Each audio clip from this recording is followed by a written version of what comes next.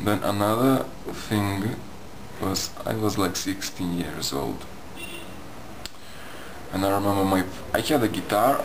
I had a guitar for many years. That once was a gift from my parents, I don't know, for Christmas. But I never played it. I didn't know how to play it, and I tried plucking one string, another string, and the sound would be shitty. So finally, it stayed in the wardrobe for many years. And then I remember my friend, my neighbor, my best friend at the time came, bringing his guitar, and he said, "Look at me." And he played the bass part of Red Hot Chili Peppers, the other side. It was like tan tan tan tan tan tan tan tan tan tan tan tan tan tan tan. Just that he played it so much slower and like tan tan tan tan tan tan tan tan tan tan. But I saw him and I was impressed. It sounded nice. It sounded like, you know, like from his playing I could already see which song he was playing. And I said, "Show me, teach me." I took out my guitar and he taught me where to put my fingers, and in 2 or 3 days I was playing the song better than he did. This bass part. Then another song, I don't know, I don't even remember how I started. I started playing. Somebody taught me, I learned. The second one was Marilyn Manson's Sweet Dreams. Dun dun dun dun dun dun dun dun dun dun dun dun dun dun dun dun. And I got excited. I started, somebody showed me the chords, or I had the book, I don't know, and I started learning chords. Somebody would just show me and I would be practicing by myself. And I got excited, I got interested, I started playing and playing. And I remember there was one guy, a friend of my friend, and he was known in my district, my part of city where I was living, because he played guitar well and he was composing songs and everybody knew him. He had good reputation for his songs and things. And I started daydreaming to make friends with him and to learn from him to play and to play with him. And it came true, because he was a friend of my friend. So I asked him to introduce us. And and when seeing him I started daydreaming that I would want to play with him. That I would like to form a band and play with him. But he laughed and he said, "I give you 1 month, or I don't know, 2 months. And this time you have to learn to play as I play. Then we can play together." In 1 month and 2 months to learn to play like that? Fuck. But I started playing 4 hours a day, 5 hours a day, 6 hours a day. Guitar became my life, my everything. I started dreaming about getting an electrical guitar. I would be dreaming in the night, having a dream of that I am playing electrical. I have acoustic guitar, a shitty one, very shitty one, and I was daydreaming about having an electrical one. And I remember in the morning I would wake up and I would understand that I was dreaming about it, but I was playing the electrical one, but it was just a dream, and it was such a beautiful dream, and I wake up and I'm without a guitar. It would be such a sad realization. I would be very sad. But the things I would want in my life I would always attain in some way or another. I would put my mind onto that, and somehow life would give me what I wanted, even though we were a poor family and my parents wouldn't be able to give me what I wanted, but somehow I think I worked or something like that, and I bought this guitar, electrical one, cheap. And I was playing and playing and playing and playing every day, like 5 hours, 6 hours. I remember I stopped going to school. I started missing the lessons. My parents didn't know anything about that.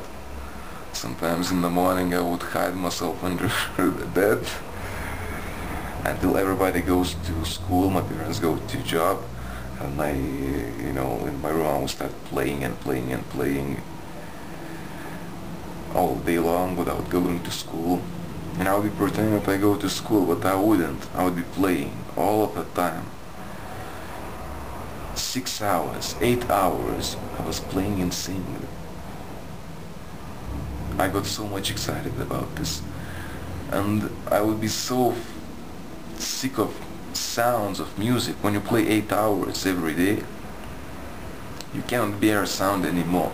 Somebody was speaking and it would bring me to nausea just to hear sounds, I would be playing and it would drive me to almost nausea. It would make me sick, the very sound when I'm playing, because 10 hours playing every day, okay, 6-8 hours was, the approximately, sometimes it was 6, sometimes it was 12, at the most it was 14 hours.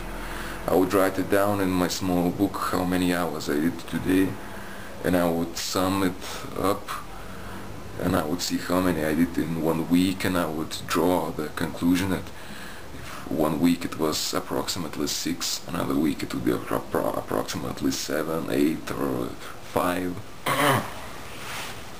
Sometimes I would be playing so much that it would be I would get so sick of the sound that I would put this cotton pads in my ears. I couldn't hear anything, but I would pick up my guitar and start practicing techniques, at least, how you call it, frets, I don't remember, like combinations and things.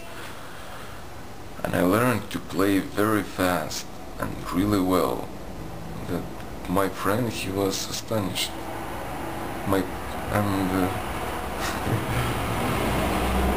We started playing with him, I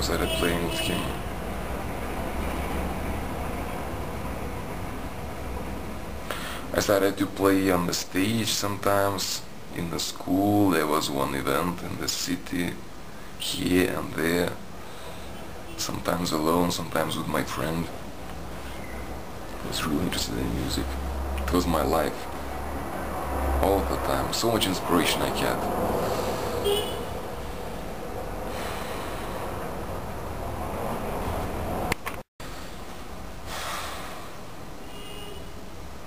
One or 2 years I was playing a lot. In the end I even had some invitation. One girl, somebody invited me to go to... Okay, I was playing in my city, I was playing with some people, with other people, playing in some bands. I had some invitations to go to Finland or to UK to play there in metal bands. But then I think the things changed when I had 18 years old. When I entered this movement, this spiritual sect, this master. That's a very long story, so long story that I am not about to get into that now. But in short, this is how I stopped playing, because I entered this movement, I left my parents, I started living with my master. There were many things, many sad things.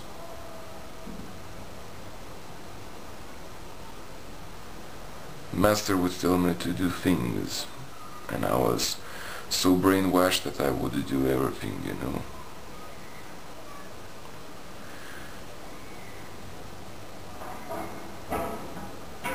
of the things, very long stories and maybe painful ones. I don't know if I want to get into them, but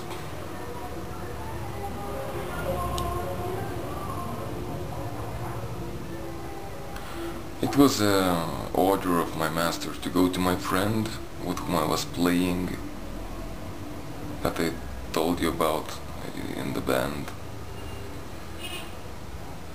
The one that was popular for playing music. He was really good. It was ordered to go to his house and he owed me some money. The order was to take this debt by force, and if not, to beat him. This was my order, and I was so brainwashed that I was doing everything. I went to him with this baseball bat.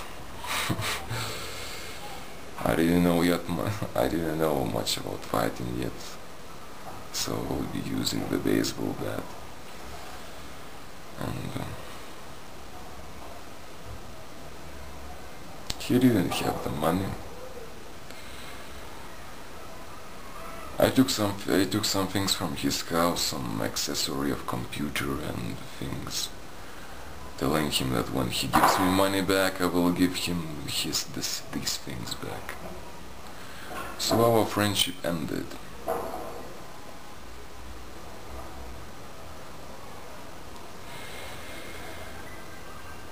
This is how it ended.